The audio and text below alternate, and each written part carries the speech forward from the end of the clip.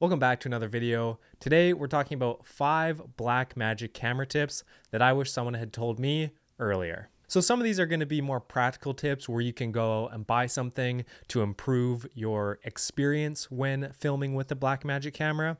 And some of these are just going to be misconceptions about the camera that I feel shouldn't hold you back from purchasing or from using it.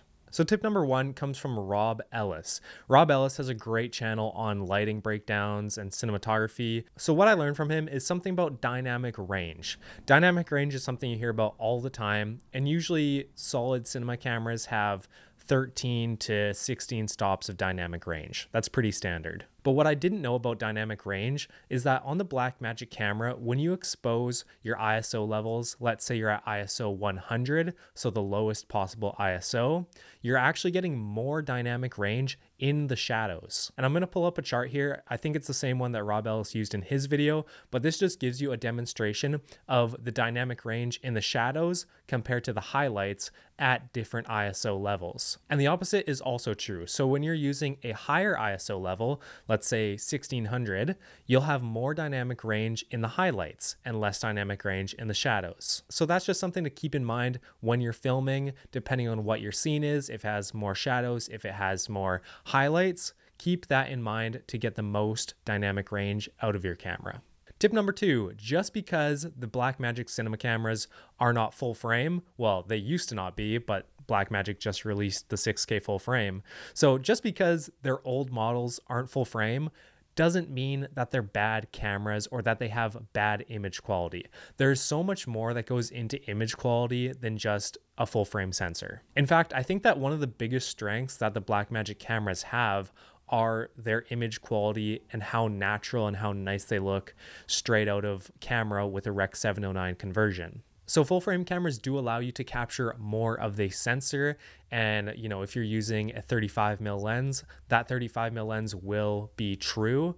And then if you're using a Blackmagic camera where it has a Super 35, that 35 has about, I think it's either a 1.35 or a 1.5 crop on the Blackmagic. It's different depending on what kind of crop sensor you have. But anyways, what I'm trying to say is that if you're filming on a Blackmagic camera, you're still going to have so much flexibility to work with in your image, especially because you have that raw capability. And if you edit in, DaVinci Resolve, which I have up in the background, it's just going to allow for a really nice color grade process and allow you to change things like white balance and exposure, your black levels, in post, which is incredible. All right, tip number 3 is that the file sizes are enormous. And you might think, okay, yeah, that's obvious. It's filming in a raw codec. But if you're coming from something like a DSLR where you just stick a 64 gig SD card in, this is completely different. Let me grab my T5 2TB SSD. So this is pretty much what I use to film on my Blackmagic camera all the time.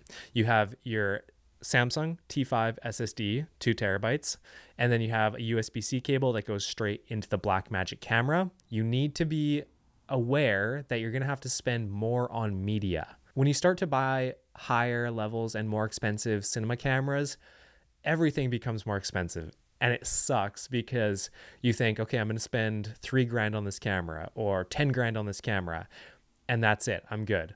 But you have to rig it out with a cage, you have to get media, and if you buy red cameras, all of that stuff is proprietary and it becomes even more expensive.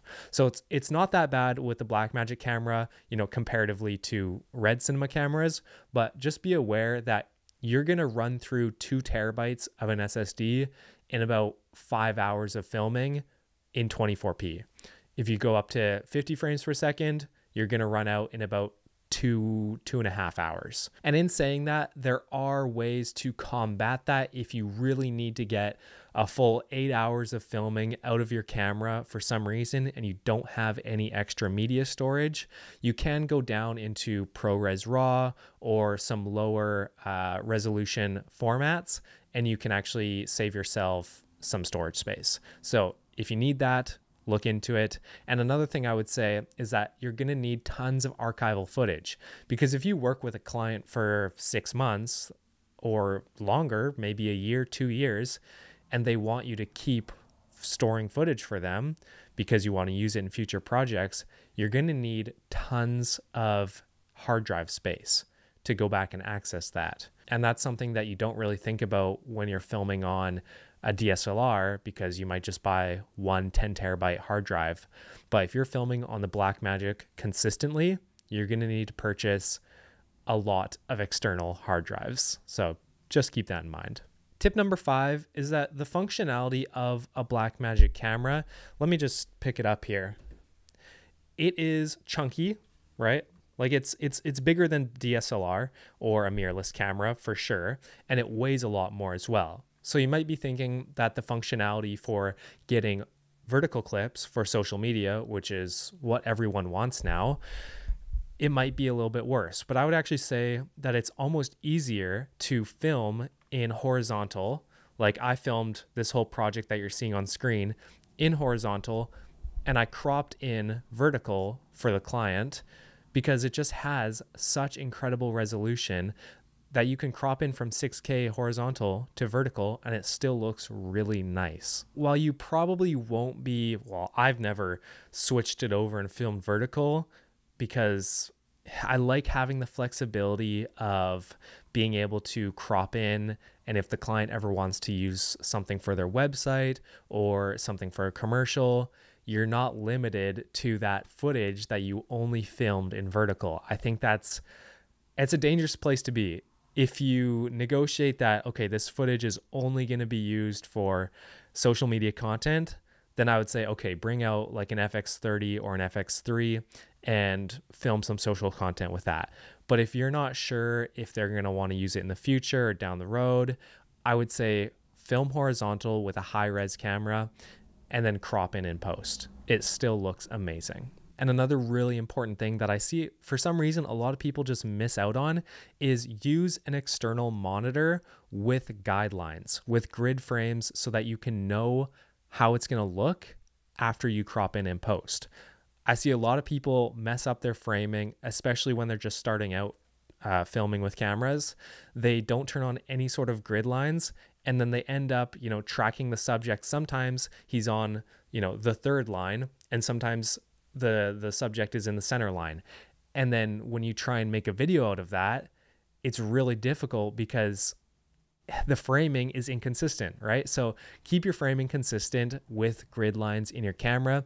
You can either use the screen on the back of the Blackmagic, which is really nice, or like I said, you could mount a screen up here, which I always recommend, because having a 5-inch, a 7-inch screen on set to look at your framing, your focus, making sure everything is really sharp and dialed in, false colors, all of those things, highly recommend. All right, and the last tip, bonus tip, because my other one was stupid, so I'm coming up with this one right now, is use a easy rig instead of a gimbal.